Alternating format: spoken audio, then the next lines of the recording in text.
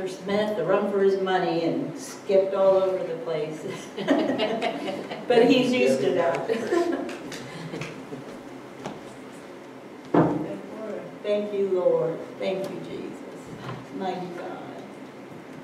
Mighty God. Hallelujah. And maybe you could go ahead and turn these lights on, Pastor. Thank you, Jesus. Thank you, Lord. Thank you, Lord. Hallelujah. I used to put these down there, but they're just kind of really nice by my side. And we so appreciate Carolyn's, all of the gifts she brings to this body. So, a little bit of a weird title. It's time to clean out some closets. I'm going to move this up. It's time to clean out some closets. Boy, talk about preaching to myself. I don't know why it is we tend to wait until the last moment to tackle those big jobs, the overload jobs, the overstuffed junk drawer, that bulging closet, and the refrigerator, the worst one. So that's a thing for me. Yeah, I put things off. Maybe you don't. Maybe you don't do that. I do that. Carolyn has one of the neatest houses I've ever seen. No. Oh yeah, she just doesn't think it's neat, but trust me, it's neat. And she's meticulous. She's so meticulous, she goes outside at 2 a.m. to knock the slugs off her roses. No, Snail. Snails. Oh, 11:30. Oh, 11:30, okay. Hey, that's evangelistic license to exaggerate. So, my sister Janet has her cleaning schedule on a calendar, and I glanced at that calendar one day while visiting her. She schedules washing her basement windows. I mean, who does that? Except my sister Janet, and that's wonderful. I didn't get that, Jean. And so when we first came here and saw this building, and as I was explaining to our guests this morning, the roof had leaked, there was damage everywhere.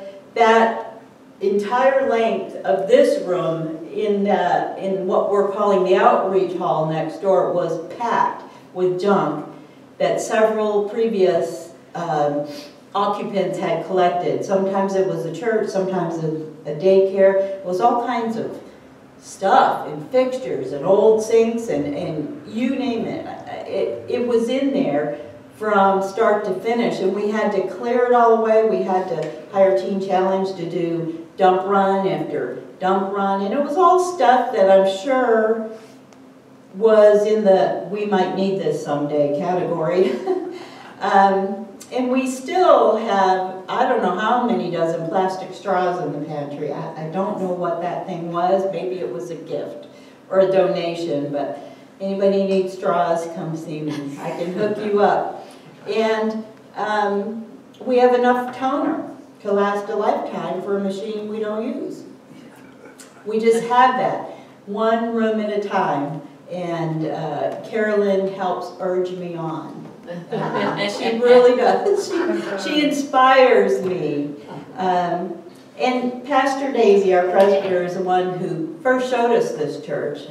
They had advertised, it had been closed for several years, and if they didn't get a pastor, it was going to just be sold and closed permanently. So we connected with him, came up here, had a cup of coffee at Naveen's, and then he brought us over here to see what we were looking at. And he was sitting right where Carolyn is now, and I was walking back and forth and looking around. At that time, all of the woodwork in those doors back there were purple, not just purple, bright purple. And he's watching my face thinking I would imagine, okay, now that they've seen it, we'll never see them again. And I said, I love it. And he must have thought I was one of two things, crazy or dedicated. And since then, we have grown in our friendship with the Daisies. And They have seen our dedication, and we have seen theirs and enjoyed their support. So after dump runs, Pastor Paul fell through the floor back there because it was rotted away. The termites had eaten it. So now we're rescuing one room at a time and making room for the stuff we accumulate because we might need it someday. And I wish we could save up joy, hope for a rainy day. But wait, we can. We actually can. Joy is embodied in the gift of the Holy Spirit and readily available to us. I didn't even know your name was Joy. But God knew.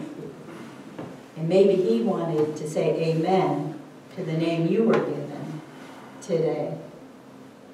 Romans 14:7 says, "For the kingdom of God is not meat and drink, but righteousness, peace, and joy in the Holy Ghost." And if we're going to entertain the presence of God, you know, Pastor Paul preached last week about the presence of God. If we're going to entertain His presence, we need to prepare a place and make room for Him. That precious Lamb of glory who we just sang about, He sacrificed Himself to become our shepherd so that we could have joy, not just in eternity, but here in this life.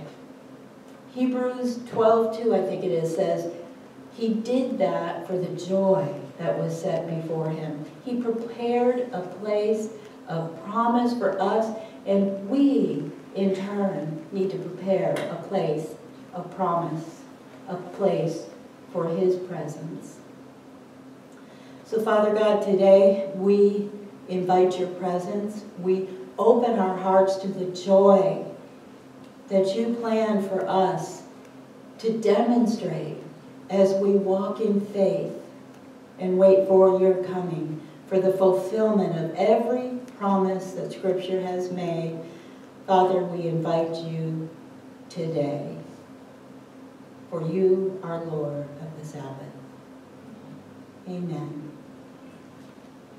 23rd Psalm begins with, "The Lord is my shepherd, I shall not want." But it appears that we are creatures who tend to want. We want. And some of our wanting is good. It's good stuff. I wanted these blinds, and I went for it. I wanted to upgrade. I wanted the strength and ability to cover all that purple and paint it. And God gave me that grace. Matthew chapter 6, verse 31 says, "Therefore do not worry, saying, what shall we eat, or what shall we drink, or what shall we wear? For after all these things the Gentiles seek. For your heavenly Father knows that you need all these things. But seek first the kingdom of God and His righteousness, and all these things shall be added to you." His righteousness. God's righteousness is a package deal. It comes with peace, and it comes with joy. And we're going to talk more about that later. So back along the lines of closets and drawers and things that need to be cleaned out, I have this ridiculous amount of socks, many of which could certainly be thrown away, and I can't bring myself to do it. I still have to turn my head away from all those neat rows of beautiful new socks that call out to me when I'm in a store. The backstory behind that is that I lived in poverty as a child. I was embarrassed about the no socks and worse things, but as the youngest of 6, it was all about hand-me-downs, and I was the last one on the list. Later, 23 years later, I had a little sister, but by then we were in a better place. But my brother's red boots, he had these red rubber boots that were so big that they came to my knees, and they were very thick and heavy. Those were never going to wear out. And I had to wear those to school every day. And I was embarrassed about it. Finally, I was able, my parents bought me some patent leather shoes, beautiful little girl shoes that I wore. And the reason they got them is because I was being confirmed into the Episcopal Church. Otherwise, that would have been an exception. But anyway, I wore those shoes until they were so worn out that I wrapped rubber bands around them to keep the soles from falling off. I was happy with those shoes. And I have to monitor myself not to overcompensate for those things and lapse into this poverty mentality, this wanting mentality, especially, and don't yell amen, Mr. Smith, especially when it comes to buying food. And this sounds like a sob story, and a boring one at that, but I'm not trying to take us to a pity party. Compared to others, we were rich. And I think all of us can say the same thing. Compared to the way many other people live, we are rich. And we have access to what Scripture says is the richest of fare, the riches and glory. Yet, we still sometimes operate with a poverty mentality as if God is a stingy God. Just look out over the ocean, and you'll know God is not a stingy God. He's not stingy with anything. Certainly not beauty. And I've heard it said that we use only 10% of our brain. I'll spare comments about what percentage I use, but that ratio increases exponentially when we're talking about our access to the power of the Holy Spirit, to God's power, the power of His presence. And we have to do maintenance on our spiritual vessels so that we don't get bogged down and ineffective. Amen. And when I talk about ineffective,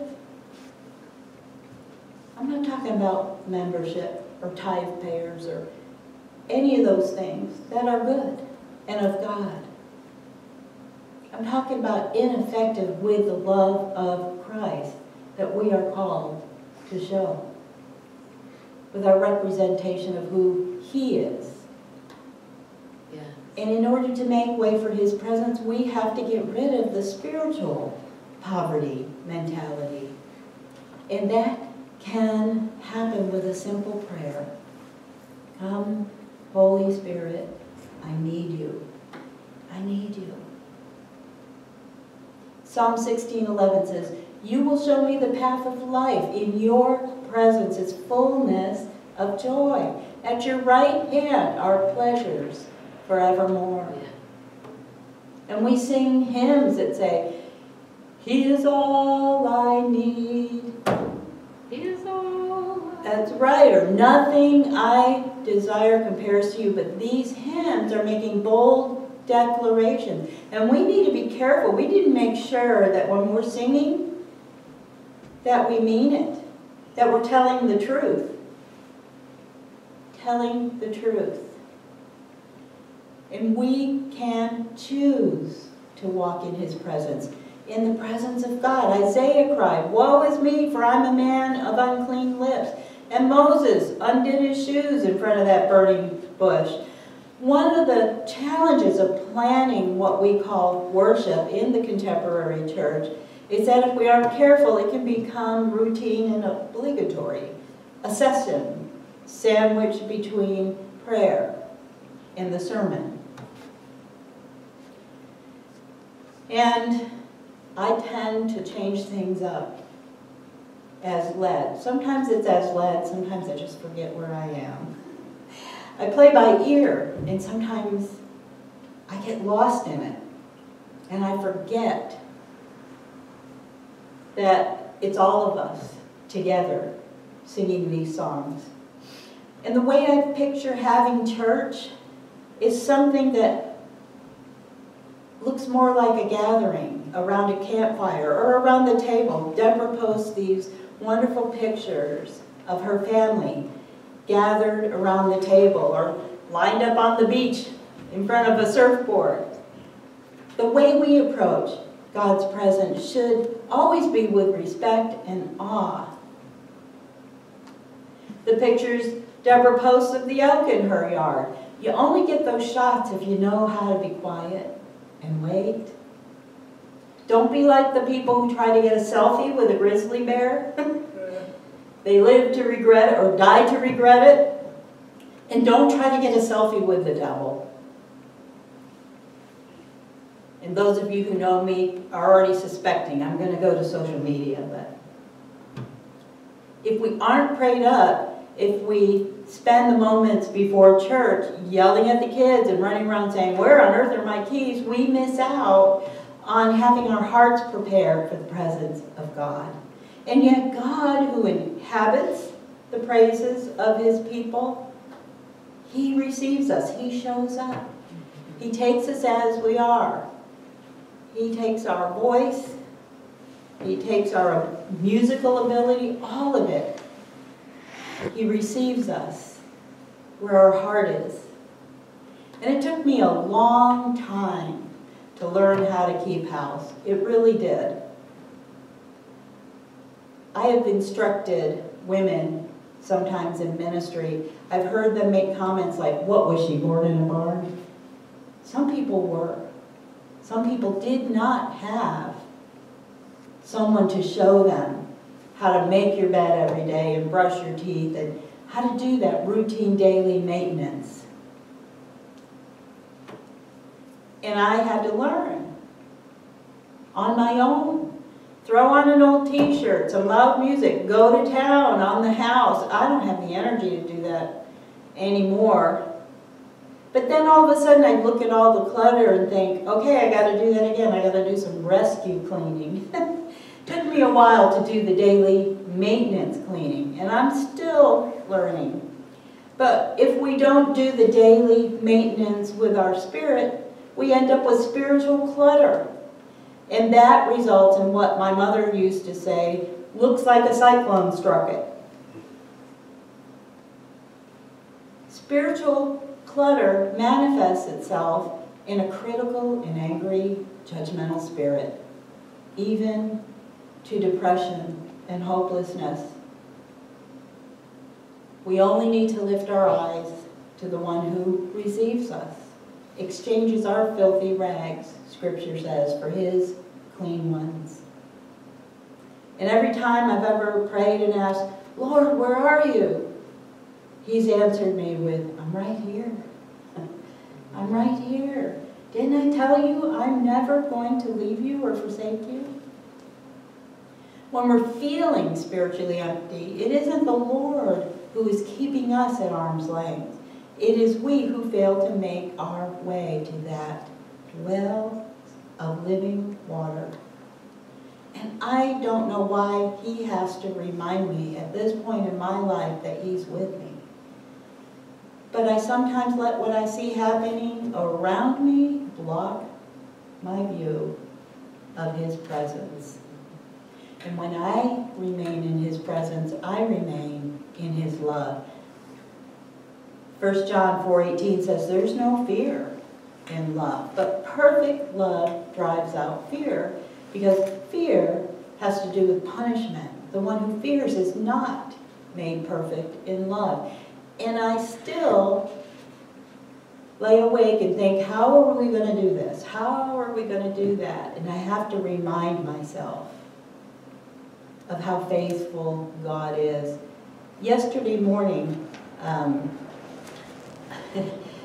Paul took a shower, and when he went to turn the water off, the water wouldn't turn off. And it was just hot, and it was spewing out.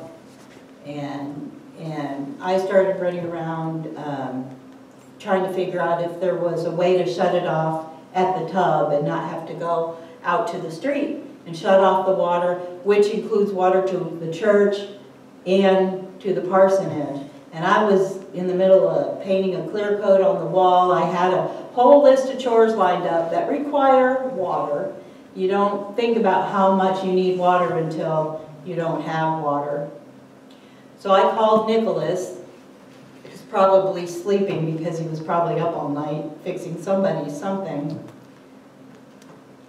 And he came, helped shut the water off, and then he helped shut it off at the tub. Actually, it had a trickle for a while, but he found a way to keep it at a trickle so that we wouldn't have to shut off the water to everything else. And I said, okay, we're going to have to call a plumber, and I'm walking towards the living room where Paul is, and I said, Paul, call that man that we called when we first got here and needed a plumber, because I knew that Paul has been praying for this plumber ever since then. And we never were able to make a connection with him or meet him, but a few months ago, Paul was led of the Spirit to mail this plumber a copy of the daily devotional that he writes. And so he's been on our hearts for a long time. And Nick's saying, no, don't call a plumber, it'll cost you an arm and a leg. And I'm saying, yeah, well, at least we can witness to this man. We're just going to have to do it. And Nick said, no, you're not. I'm going to fix this. I'm going to fix it. So eventually, Nick and I went to Ace Hardware together to get the parts we needed and figure out which parts we needed. And as I was going towards the checkout line, Nicholas ran into a gentleman in paratrooper uniform, clearly retired, airborne, began a conversation with him, and I'm moving forward, and then Nick comes and he introduces him. He says to the man, this is my pastor, this is who I've been helping, and he says to me, this is Tim Mortimer. Tim Mortimer is the plumber that Paul has been praying for, the one that we didn't call. So God made a way for our faucet to be fixed and a way to witness to Tim Mortimer. And he told me, by the way, I've been thinking about your church. In fact, just yesterday I was reading that devotional that Paul wrote, and I'm going to come visit your church. How amazing. Why do we fear a God who does cool stuff like that? Amen. Why do we fear? In our social media, here it comes, pages can become cluttered with friends we've never met and strangers who like to present themselves as friends. Many are fear-mongers. He said, fear not, and we say, you better be scared. Last week, I boosted Pastor Paul's sermon. Boost on Facebook. You can push a button. It costs about $10 to send it to whatever geographical area you want. I sent it out to people in McKinleyville.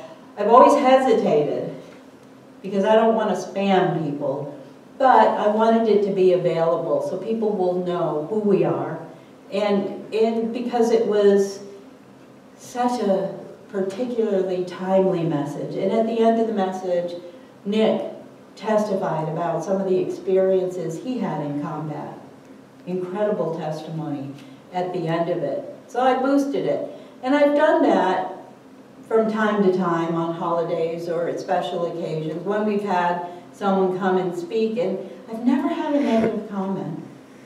But last week, I got a barrage of horrible, negative, even blasphemous comments about God. Blasphemous comments. And I'm not exaggerating in this case. We got so many positive things, mainly, of course, from people we know or who know us from different churches everywhere. But the comments were made by confessed atheists who more than likely didn't even listen to the message. They said things like, get a job, get a real job. And I'm like, my goodness, Nick had a real job. 4 tours of combat duty for our benefit. My husband's worked since he was old enough to walk. He's always been a worker. and he's earned his retirement, and he's still working. So you can get riled up. But I didn't. And I don't want to delete people. I don't want to be a cancel person. But when they begin to curse God, then I will hide that from not only my view, but from the view of people who are there because they want to hear the message. And I have a right to guard the peace of my household, and that includes the space we occupy on social media. Some people say, well, just quit social media. But that is a venue that I have to reach former co-workers, family members, and see my grandbabies that I don't get to see otherwise. I try to live peaceably with all God's creatures.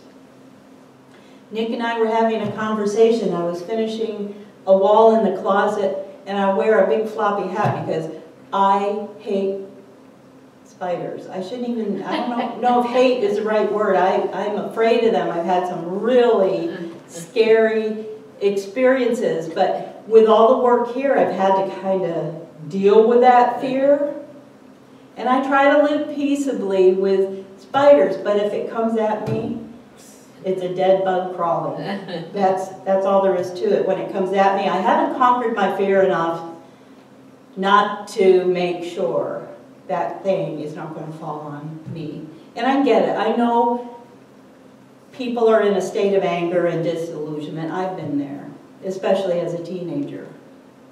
And I can't imagine teenagers today not being there with what they've been given. That's why this room next to us that we've tried desperately to get finished before school starts again, that's why we're dedicating it in the hope of being able to provide a safe place for young people to come.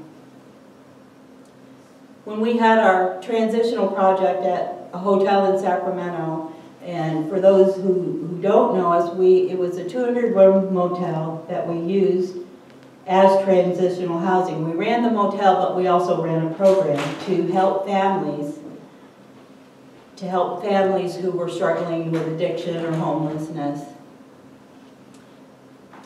And when we first got there, the paramedics, here comes Nicholas. Too late, we already talked about you.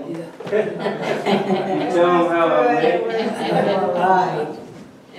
So when we had this project, at the beginning, paramedics wouldn't even go there without police escort. It was a scary place with a scary reputation. And Paul, I would actually send my husband to go run off the drug dealers and prostitutes who were working the corners near the motel and tell them to go peddle their trade elsewhere. And he would always offer them the gospel first. We will help you get right, or we will help you get going. That's kind of how that worked. I actually had a prostitute try to hand me a baby for 20 bucks. She was selling the baby. You know what I did? I pulled out that 20 bucks so fast. Why would I say no and watch her walk away and sell it to someone else? Of course, then I called social services. And Paul preached a meeting, a 7-day revival in Oak Park, an area in Sacramento, prior to us starting that motel project. And a group from the church, along with Paul, decided to do like a march around the community to let people know that meeting was coming. I was still working full-time, I think, at an insurance company at the time. But they were walking around the community, inviting people to their special meeting. And the group presented the gospel to whoever they met. But at one point, they presented the gospel to a prostitute. And she was receptive to their invitation. But with tears in her eyes, she asked, you remember? She said, if I pray with you today, where will I go tomorrow? That was a valid question. I mean, it's easy for us to say, you need Jesus, come on. But there was a pimp keeping his eye on her, and she knew that if she turned her life over to Christ, where would she go to be safe? Would anybody normally in church bring her home with them?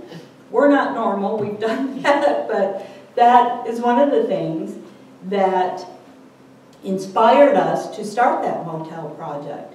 Because the next time somebody asks us that question, we wanted to give an answer. You'll come home with us. You'll come to the Pathfinder Inn. Wow. That's beautiful. So this week, I finally blocked a Facebook friend who frequently criticizes other denominations, other faiths, other believers, and I get irritated every time I read his posts. He's not an atheist, he's not an agnostic, he's a religious man, he's a Christian, and he quoted a scripture about cutting yourself in tattoos and proceeded to condemn anyone who cuts themselves or has a tattoo. And the verse he quoted was from Leviticus 19:28. Do not cut your bodies for the dead or put tattoo marks on yourselves. I am the Lord. Of course, that was just a simple scripture taken out of context. And a woman responded to that post. She said, I had to have my baby cut out or it would die. Am I going to hell? And the actual verse does say, don't cut your bodies for the dead or put tattoo marks on yourselves. I am the Lord. It was an ancient pagan custom for mourners to gash themselves as a token of their grief. We were law enforcement chaplains. I attended the death of a young Asian gang member, and I went to this little home, and the tradition, the mourning tradition, was they hurt themselves. They flail, they bash their heads against the wall and on the floor, they pull out their hair. Probably one of the most difficult calls I went on was at that house where I looked over and there was a 3-year-old bashing her head against the wall. It just broke my heart. And yet she was doing what she saw was the right thing to do. You see, these things aren't that simple, and when taken out of context, anyway, it's no coincidence that people today pierce, wound, and slash themselves and apply tattoos. Young people cut. Prisoners who've committed murder sometimes have a tattoo of a teardrop on their face, many of whom we housed in our transitional project. For some, it's a sign of remorse or regret. For others, it's almost like they wear it as a badge of honor. But would God condemn Jews in concentration camps who were forcibly tattooed with a number? My dad had the Marine emblem tattooed on his arm. And it was such a comfort to me. I'd climb on his lap and trace, and he earned it. He and his buddies all went, they probably got drunk and went and got tattoos. It was the thing they did before they faced landing on the beach at Iwo Jima. So who am I to judge? I watched that tattoo grow old and faded, but to me, it was a symbol of strength and comfort. That's just me. That's just me. But people sometimes, and again, I don't want to get into legalistic stuff. I don't personally have tattoos, but I don't ever want to condemn and shame someone who does. That's not my business, that's God's. People sometimes quote random verses out of context, put a pretty picture behind it, call it a meme, whatever it is, to appear spiritual. And after a couple years of getting irritated with this person's theology, I realized, I don't have to do this. Why do I keep looking at what offends me when I can choose not to look at it? I've never even met the man. I claimed him as a Facebook friend because he's a friend of my friend of my husband, but I don't even know if my husband even knows him. And I'm always afraid. I don't want to hurt somebody's feelings. So I don't delete them. I just remove their posts from my feed. I did that to my own son. He has some ideas that don't line up with the love I want to portray, with his own ideas. So I don't cancel, I don't delete, but I hide some of those posts. Using the scripture as a weapon to shame or ridicule someone is a sure sign of religious burnout. Lee? One of my favorite verses is John 3:17. Okay. For God sent not his Son into the world to condemn the world, but that the world through him might be saved. Amen. You're right on, Lee. Right on. So using the scripture as a weapon to shame or ridicule kind of displays a kind of hypocrisy that we're famous for. And it doesn't draw people to Jesus. Jesus deserves better than a copy and pasted hallelujah. Pharisees and Sadducees came against Christ in the same manner. That's right. So I think we just need to get some perspective when we're wanting to entertain the presence of God in a way that's real, in a way that's pleasing to Him. Regardless of our beliefs, I don't recommend turning to the God of the internet for wisdom. And people really do. For everything, how to decorate your home. Old women aren't supposed to wear their hair like this, and no glittery eyeshadow after age 50. I don't know why. I just know that as a pastor, as a woman pastor, and as an way over 50 woman, I kind of made a decision that I'm going to go ahead and be who I am in Christ. Remember that childhood game, Simon Says? And I hope I don't disappoint anyone today with the revelation that Simon was not real. It's okay not to do what Simon said. And unlike that Simon person or Murphy who made that nasty law and the nebulous cloud of wisdom that people call the universe. The universe told me to do this. God, on the other hand, is real. He is real. And even church people sometimes try to promote this illusion of faith with a list of religious do's and don'ts. And after a while, God breaks in His way to say, it's time to get real. It's time to get real. And I believe for the church, it's time. It's time. Yeah. Psalm 27:4, Nick and I talked about this scripture while he was putting up those blinds. One thing have I desired of the Lord, and that will I seek after, that I may dwell in the house of the Lord all the days of my life, to behold the beauty of the Lord, to inquire in His temple. This broken down building, I find so much joy in it, with all its faults. And I get to come over here, because I live just a few footsteps away. I can come over here in my robe and slippers to pray anytime I want. Amen. And I feel like that is the fulfillment of the dream I had, explained in that Psalm 27:4 when I memorized it as a child. One of the first scriptures I ever memorized. We are here for His presence, to behold His beauty. It's ugly out there. We need to come together and worship Him, to bear witness to His love and His beauty, to spend time in His presence. And I'm going to conclude. Some preachers give you 3 or 4 conclusions, but I'm going to conclude soon. But I want to read Proverbs chapter 4, starting with verse 20. And that says, my son, pay attention to what I say. Turn your ear to my words. Do not let them out of your sight. Keep them within your heart, for they are life, to those who find them, and health to one's whole body. Above all else, guard your heart, for everything you do flows from it.